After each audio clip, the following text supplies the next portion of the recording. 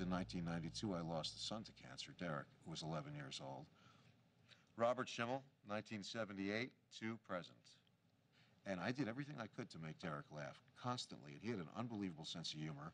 The Make-A-Wish Foundation came to our house after Children's Hospital sent him home and said they couldn't do anything anymore. And I said his wish was to watch Dolly Parton blow me. And these people were stunned. I mean, they couldn't talk. And he almost fell out of his bed. He was pissing in his pants.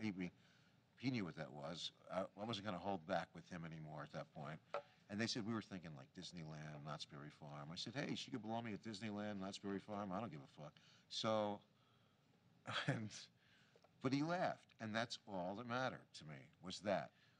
You know, you can cry so much. I never talked to him about it being the end. So I was never going to go there. And I faced the same thing myself and still cracked jokes about that when I was going through it because